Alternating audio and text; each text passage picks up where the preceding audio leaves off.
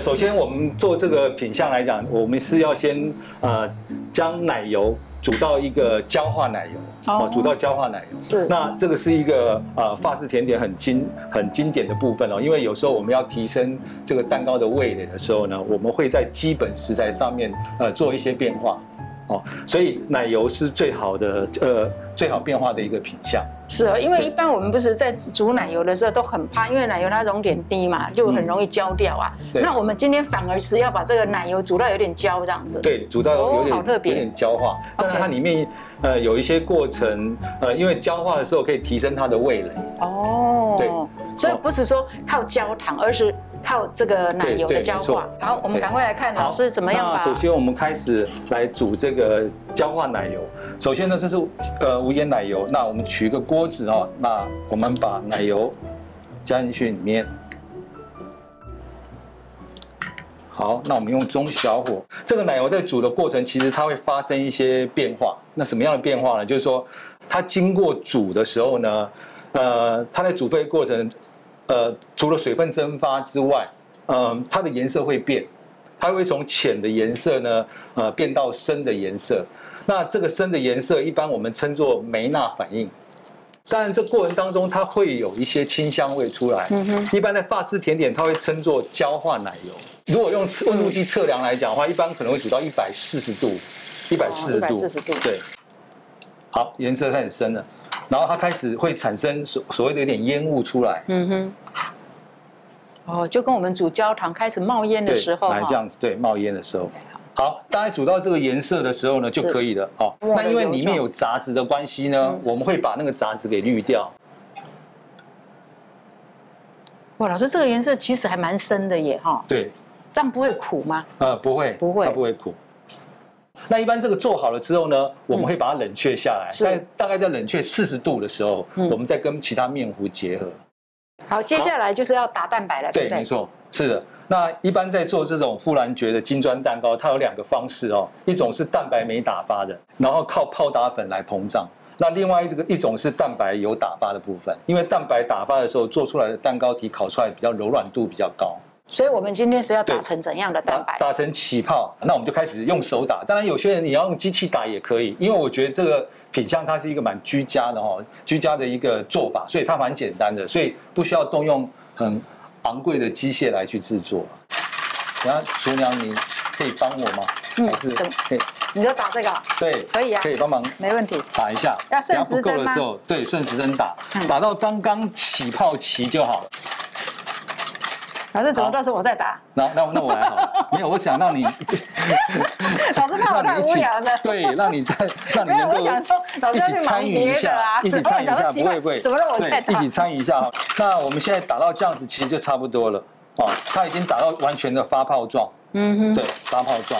好，发泡状好了之后呢，我们现在接下来把黑砂糖放入进去。黑砂糖因为它有浓郁的糖蜜的风味，所以它可以增加蛋糕的一个香气哦。好，来这个黑糖加入进去。好，那我们再来把这个是海藻糖，所以我们现在这样拌好的时候，我们再把海藻糖加入进去。好，那接下来呢，我们同样的把葡萄糖浆，葡萄糖浆加进去呢是增加蛋糕的柔软度跟保湿。那它在法式经典的部分呢，也会很时常用到。好，那还没加完哦，我们还有香草夹酱。香草夹酱是增加它的香草的一个蛋糕的一个风味。好，那我们现在要打到慢慢的搅拌，打到那个糖溶解为止哦。好，我们现在这样子打到溶解之后，你现在搅拌的时候，下面没有那种沙沙的糖声音，沙沙的糖声音就好了。好的时候，接下来呢，我们就把杏仁粉把它倒入进去，也是一样，把它拌匀。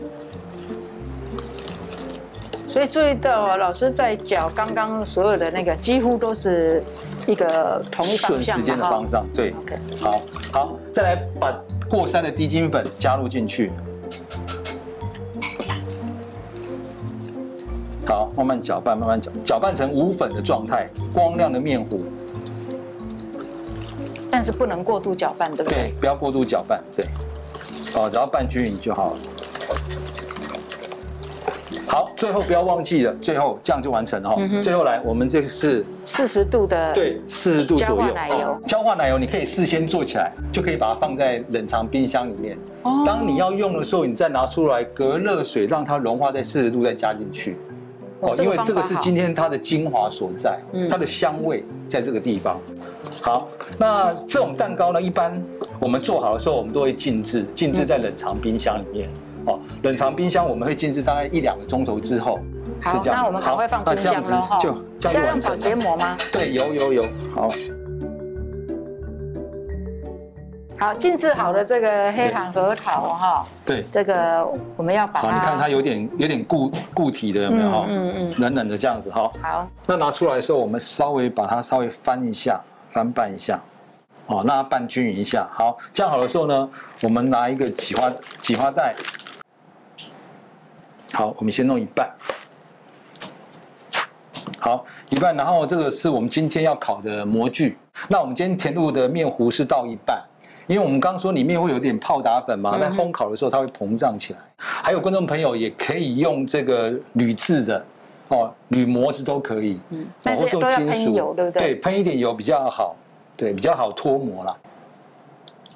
观众朋友有看到，老师在填入的时候不是说往中间这样一坨下去哈，而是沿着这个边边，然后回到中间，这样会比较均匀，不用再去整形，对不对？是。把它画一个圈圈，刚好填满，然后填满大概1/2的高度就好了。好，那我们现在好了之后，刚刚好，我们可以放一些表面核桃。对，核桃你要1/2的也好，还是要脆的哈，然后这样放上去，然后刚好带一点装饰，它就很漂亮哦。这时候是整颗的哈。对。可是用胡桃也可以。胡桃也可以，其实胡桃比核桃香哎。欧美的美式他会喜欢用胡桃来做一些像 brownie 啊，其实它味道都是非常好，非常加分的。因为这2样东西，我反而非常喜欢吃胡桃。对，我自己也喜欢吃胡桃。是哈。对，胡桃很香。但是我觉得在台湾做甜点比较少用到胡桃，对不对？对，比较少用到胡桃。胡桃是后来渐渐的才引进来才让国人知道。那这是生的到时候我们就一起去烤焙，它就一起熟透了。对，那这进烤箱就是我们用上火210，下火200，然后我们烤的时间很快，大概15分钟就好了。因为它是一个高温短时间，因为它是一个小小的蛋糕，所以它受热的时候很快就完成了。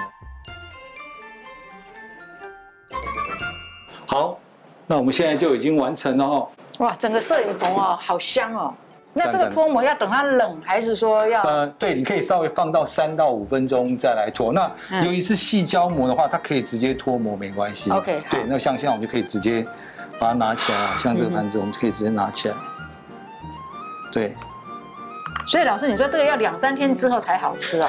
对，一般我们冷却完的之后呢，2-3天的意思就是说，有些人这个做好像一般你在外面看到有人装礼盒有没有？装礼盒，他在冷却的时候，他用个密封式的包装袋包起来，然后包起来之后呢，你放2-3天之后呢，它在里面会回软回油，所以它会更好吃。那其实我讲在欧洲的部分，人家这个都是现吃的啦。好，这个是我们今天的这个黑糖核桃的这个蛋糕。好，我们今天很谢谢老师，也谢谢全球观众朋友的收看，我们下次见喽。